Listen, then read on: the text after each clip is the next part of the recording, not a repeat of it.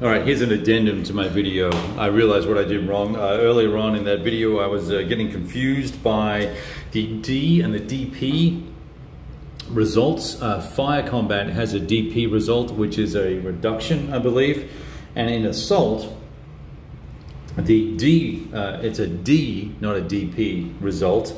And that means the defender is affected and the defending units in the defending hex each apply the listed result. So what I had done wrong there was in the first result, the first assault that we did, we got a shaken and an SK1.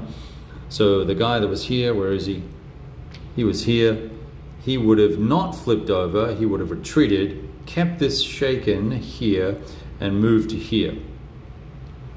And this guy would have been able to advance. And then this would then allow me to attack again. And if I did indeed attack again, what this would, the net result here would be, it would reduce the column shift by, it would be down to the 8, 9 column.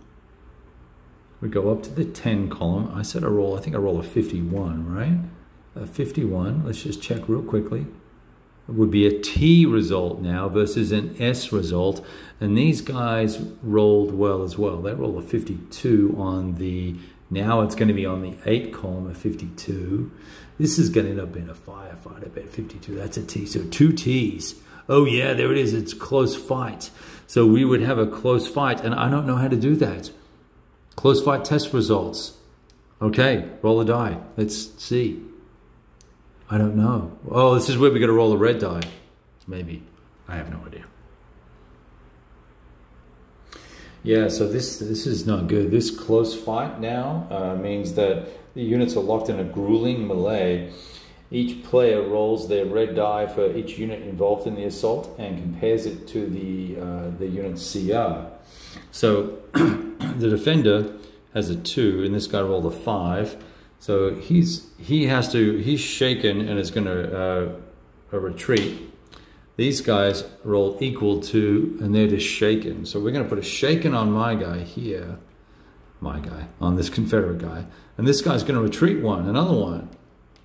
So that's nasty. That's a very different result because I can't read the frickin' rules. But what else is new?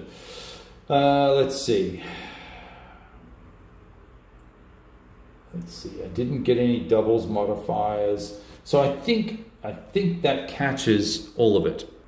Though I will say, actually there's a note here that talks about that inverse relationship that I mentioned earlier on, where you want to roll low for fire combat cohesion test results and you want to roll high for the combat results. The designer Herman has made a commentary in here about that. I'm not gonna go into it, but you can probably buy the game and read it yourself. It's an interesting little explanation. So it's based on the logic here, not just the whim or the fact that I didn't want to work out the dice. So that was nice to see. So my apologies for getting that assault result wrong, but we caught it, and that's the beauty of doing some videos sometimes. We can see where we make mistakes. Okay, here we go. Bye.